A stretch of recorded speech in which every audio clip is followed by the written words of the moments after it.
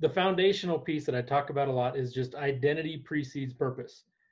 And what that really means, and if we use like a military structure as an example, the identity of a general, he has a different purpose because of who he is versus anybody else on the chain of command. Their identity is directly, or their purpose is directly related to who they are.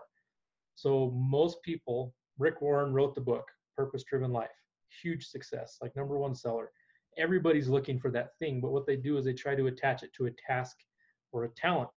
And sometimes your quote unquote purpose is just sucking the life out of you Mm. because it's not actually a purpose. It's not something that fills you up and that you can live out of overflow from. It's just something you're good at and it's actually draining the life out of you. So the first thing I teach is who. You have to know what God says about you. You have to know who you are and what Jesus says about you. Finding that biblically, finding scriptures is so, so important.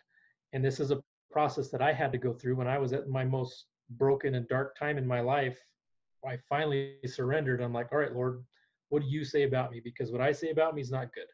What everybody else is saying about me is not good. Like, I need to figure this out. And as I started diving in and started going through the scriptures and started finding what God says about me, you just have this explosion inside of you because it's God's word. It's God's word. His word transforms everything. So starting with that identity piece, the who, then you have to align your words. So like who and then your words. Start speaking what God says about you over yourself. If I keep saying I'm not worthy, I'm not good enough, I'm not ready, I'm not smart enough, I don't have this, I'm too that, all I'm doing is speaking poison over my own life. And it's not going to help me get anywhere. But when I take his word, the creative, magnificent power that is in the word of God, and I speak it over myself, then those creative things start happening and things start coming to play. So when I went through this process myself, I was stripped down, fully surrendered, fully broken. All right, Lord, teach me what you say about me. As I'm doing this, I started making out daily confessions every single day. I started out with Deuteronomy 28, 1 through 14. And it's all those wonderful blessings. You know, you're blessed coming in, you're blessed going out. You're blessed in the field, you're blessed in the city. But I would personalize it. I am blessed coming in. I am blessed going out. You say it every single day because as you speak, you minister to yourself. And at first it was hard. I didn't want to hear it. I didn't want to believe it. My heart had a hard time accepting what my mouth was saying. But the more that I ministered to myself by actually speaking it out loud, the more I began to believe it. And the more boldness actually came as I was saying these things. And before you know it, you're just on fire. It's like a Tony Robbins event. You can just do anything, run through walls. But I had to align my words first. And then the what happened. I found out who I was. I fixed my words.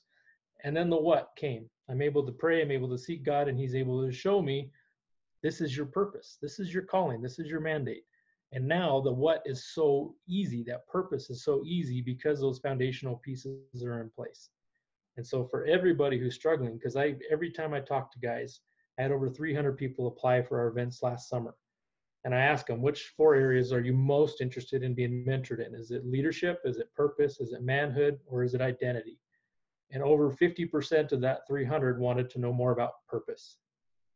And it's just one of those things that just sits inside of us until you feel it. It's just going to be gnawing at you. So to get your purpose, you have to know who you are. Then you got to fix your words so you don't sabotage it. And then that what, then that purpose just comes. It's so easy. You don't have to look for it. You don't have to be just, trying these things and after things after things. It'll explode inside of you and you'll just know this is what I'm created to do. Man, what a great micro course and a really unique micro course in kind of our library here. But I mean, I think it's very apropos for today and who you are and who God's made you to be. So I really appreciate you sharing that and Thank you.